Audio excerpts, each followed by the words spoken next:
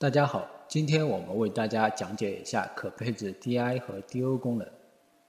我们打开页面，点击初始设置下面的机器人设置，点击 DI 配置。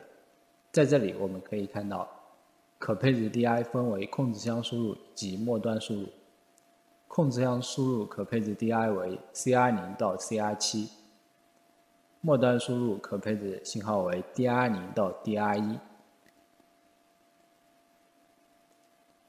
在这里我们可以看到这些功能，我们可以去进行配置。比如我们配置 CR0 为启动程序信号，点击应用。接下来打开 DO 配置，可配置 DO 信号为 CO0 到 CO7。比如我们配置 CO0 为运动状态信号，点击应用。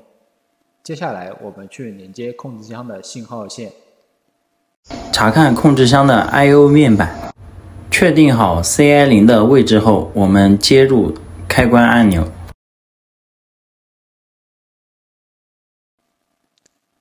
接下来我们去触发 CR0 信号，可以看到当 CR0 触发后，机器人运行了我们的视教程序。此时我们也同时观察到 CO0 的运动状态信号输出为高电平。